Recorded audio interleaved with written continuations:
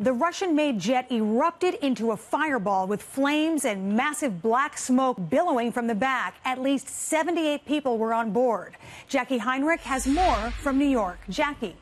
Anita, there's very little information confirmed right now, but Russian state news agency TASS is reporting that 2 children are among the dead. Video of the landing showed that plane, a Sukhoi Super 100 regional jet, skidding down the tarmac with its rear end engulfed in flames. The fire reportedly broke out when the plane was in the air on its way to the northern city of Murmansk.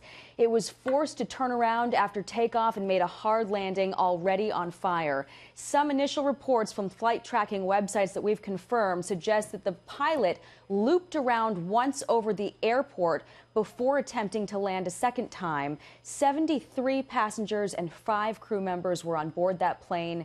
The videos posted to social media showed those passengers scrambling off the plane on emergency exit slides. Now, I've been speaking to an aviation expert, Captain Mike Cofield. He's a former commercial pilot and was a congressional investigator in the TWA Airlines crash. He tells me that this plane, the Super 100, had some engine and pressurization problems in its certification.